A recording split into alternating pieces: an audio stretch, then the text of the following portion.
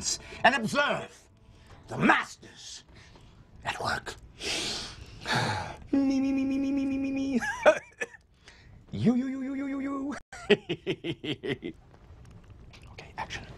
In a world where there was no television, or Xbox, or texting, one girl is about to experience the greatest challenge of her life.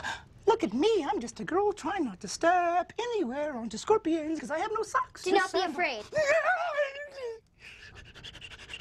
You have found favor with God. You will give birth to a child and call his name Jesus. Is that right? Well, what in the world would she say? Actually, I'm not really good with this because, you see, I'm suddenly, like, pregnant without explanation, which means my fiancé can kind of, like, officially stone me, which completely ruins my makeup. And my BFFs will, like, never speak to me again, so I really don't see that as God's favorite. She didn't say that. No, that's what a girl today would have said. What she actually said was, "Let it be done to me, as thou hast said." Because in Israel, they always spoke with an English accent. Of course, if she did say that, it was a little bit more like,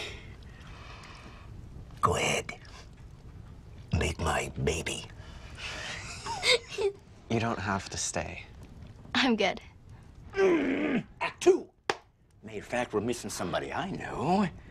Joseph. Stand right here. Perfectly. Try to look handsome for once.